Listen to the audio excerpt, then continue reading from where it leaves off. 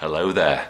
Well, this is just a very quick video, more than anything to point to my latest article because things are happening quite quickly. In my last video I talked about a fascinating leak from Watchtower in which the announcements for the annual meeting have been given more than a week in advance, so that everyone knows more than a week in advance what's going to be said at the annual meeting. The headline is that there's more cutbacks in the magazines. The magazines are now a fraction of what they were in 2005 because Watchtower needs to save money on printing. And the Theocratic Ministry School is also going to be replaced by a new feature in the meeting that will focus on presentations for the ministry. So lots and lots of changes. The organisation is so different from the one I remember, and it's interesting that even if I wanted to go back to being a Jehovah's Witness, which obviously I don't, but even if I did, I could never have back the memories of being a witness that I have, because if I went back to the organisation now, or specifically next year when these changes come into play, it will just be completely different from the experience I remember. So I can't have my experience back, and neither can ordinary Jehovah's Witnesses. It's gone forever, I'm afraid, because the organisation is changing so quickly. But I wanted to talk about a fresh leak because I've been contacted again by those inside Bethel, this time about Warwick, about the changes and the fact that Bethelites are being laid off. These layoffs are apparently going to start in the winter of 2016. So as of the winter of 2016, potentially thousands of Bethelites are going to be shown the door. And this is interesting because it will coincide with Warwick becoming operational, because Warwick is supposed to be up and running by the beginning of 2017. So essentially the governing body is throwing everything at Warwick. I'm being told that they've cancelled all building projects apart from Warwick because money is so scarce and they want to make sure Warwick gets finished. What's interesting is that when these announcements were made at morning worship last Wednesday, the letter announcing these changes specifically mentioned the May JW Broadcasting episode in which Stephen Letts said that there was a shortfall between income and expenditure.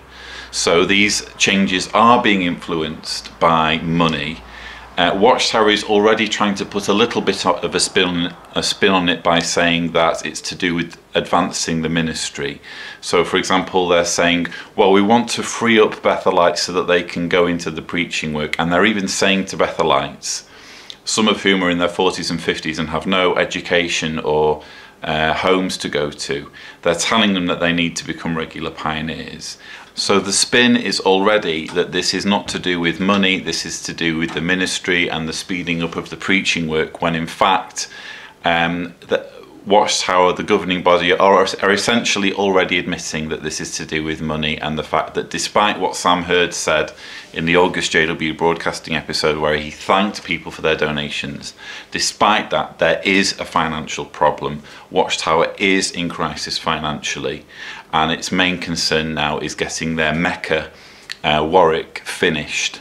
And there's an interesting point I make, or that has been brought to my attention from Bethel, in my new article, where it shows that one of the pages from jw.org has been removed. Why? Because it shows a picture of a diver working on a valve, and the diver is not a witness, he's a hired contractor. So money has been spent on this diver who's a non-witness to come and replace a valve, and the purpose of the valve is to be able to lower the level of the lake at the touch of a button in case there's a hurricane. So the governing body is more interested in spending money on a remote controlled lake than its own Bethelites who are being turfed out next winter. And it's even closing down the laundry, housekeeping and kitchen facilities of Bethel. I don't think it's going to happen in the headquarters, but certainly in lots of Bethels around the world, key departments are going to be closed down. So apparently Bethelites in at least some Bethels will have to eat from a buffet and watch morning worship from their rooms. These are quite drastic cutbacks purely so that the governing body can have its lakeside retreat with a remote controlled lake. That apparently is the priority. So there's more in my article, please check it out. But I really do think we are seeing some very fascinating times unfolding. I think we're moving towards a situation where all you basically have is Warwick as like a mecca for Jehovah's Witnesses who are still faithful to the governing body to go to and have their religious experience, and perhaps a few kind of hubs in city centres where congregations who are again still loyal to the governing body can come together and have their meetings. But I think that the organisation is now shrinking at such a rate that it's quite phenomenal really, and it'll be fascinating to see how things unfold. But in the meantime, I'll continue to bring you information as I receive it, and again I reach out to anyone who's inside Bethel to please contact me. I do understand your predicament and I do guarantee you full anonymity. So I hope you've all found this short video interesting, and thank you for watching.